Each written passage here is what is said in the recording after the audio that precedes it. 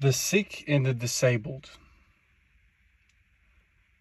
Most people think that these people, this group of people, are just a liability. They are a burden on society.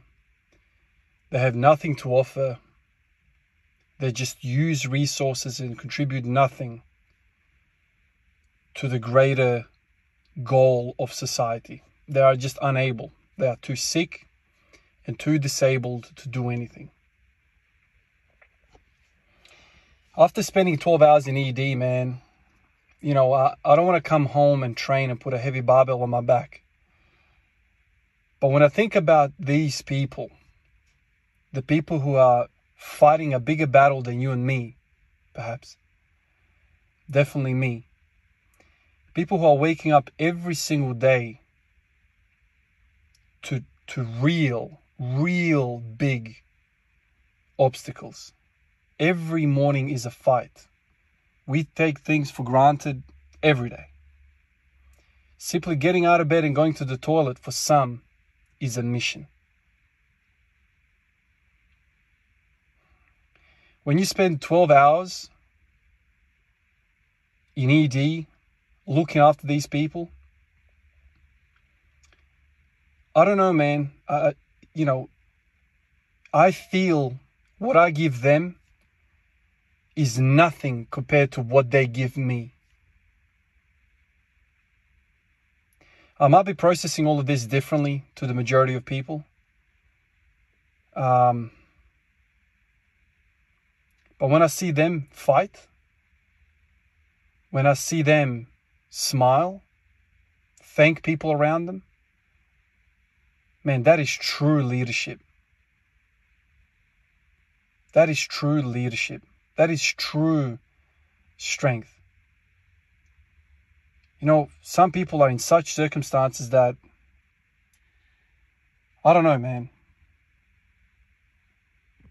We sometimes sit there and we think to ourselves that life is not going well, or whatever the case might be, that we're not happy with such things. But, man, perspective is everything, man.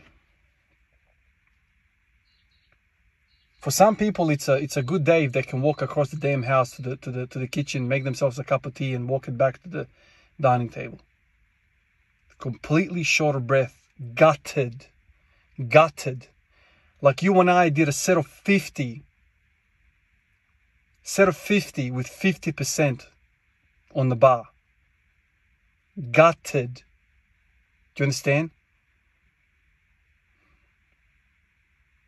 What quality of life do these people have to wake up every single day and to go to absolute freaking war for a cup of coffee, man?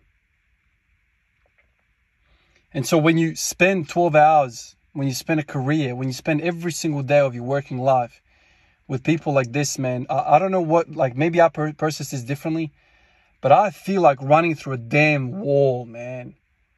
Oh, I'm so upset. I have to go home and train. It is literally embarrassing to me. I'm embarrassed in front of my own self, in front of my thoughts. I'm embarrassed to even have the thought of saying something is too difficult. What's too difficult, man? Open your eyes.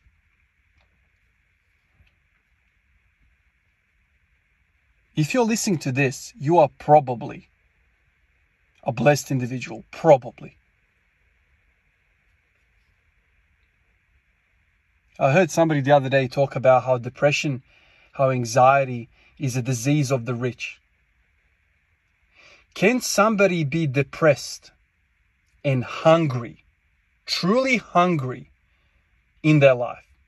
I'm not talking about you haven't eaten for 4 or 5 hours. I'm talking about you haven't eaten for a week. Can that individual be depressed? Or is depression a syndrome, a disease of somebody that has everything in their life? They have satisfied every need, and now they're feeling depressed because there's nothing else to do. I'm lost. I don't have a direction in life because you have everything. I heard somebody else say, if you don't know what to do, what you want in life, it's because you already have it. Perspective is everything, man. And working around people who have unfortunate cards dealt with them, to them, it's like, it's such a gift. It's you know, you could think of it as an indirect gift these people have on people. There's like a radius around them of like 30 meters that everyone is, there's a frequency about them that is emitted into the atmosphere with these people, and you just feel like getting shit done. The voice of, oh, I'm so sorry for myself, just disappears, man. What are you sorry about, man? What is bad in your life? What is so freaking rotten in your life that you can't get up and do a set of 20 push-ups, man? What's going on? What's the problem, man? Tell me what the problem is. You see somebody struggling, like giving the absolute 1 rep max to get out of the bed and into the chair.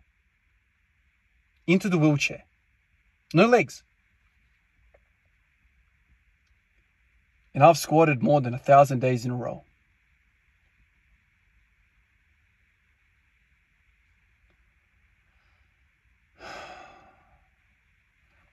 It's the human condition. We blow stuff out of proportion. We think we are something, someone. Our problem, my problem, is the real problem. I'm not trying to belittle you, your existence, or your plight. But please, man, step back a little bit and see what's up.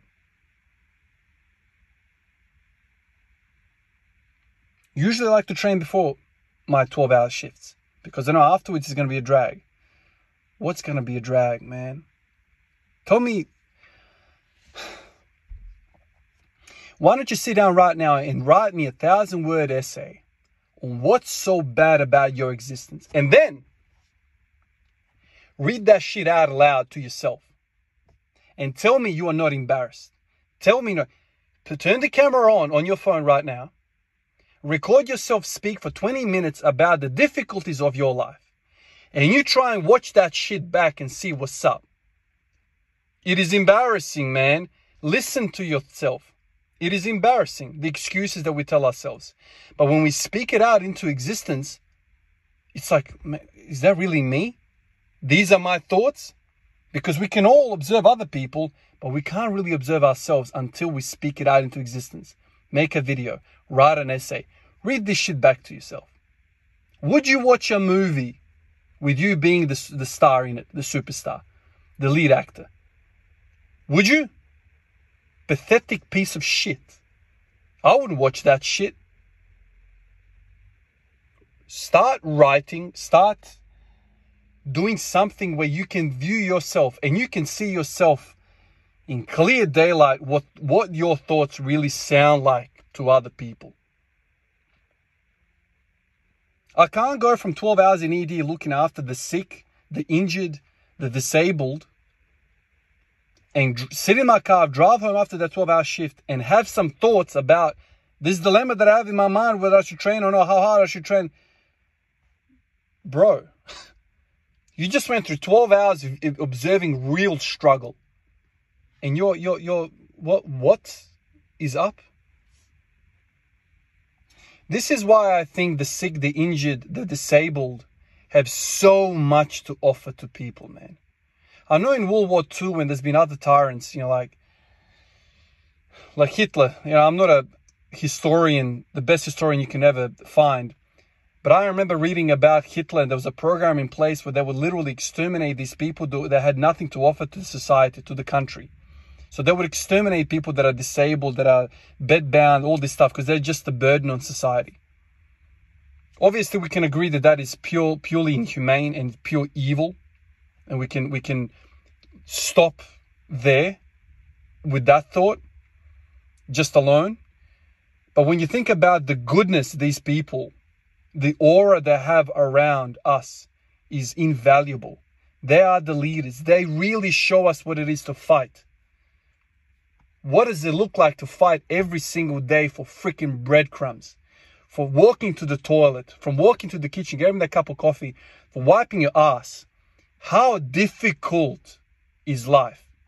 You see that shit every single day in hospitals. The sick, the injured, the disabled. A true, valuable group of people in our society. I appreciate all of you guys. I'll catch you in the next one. Peace out.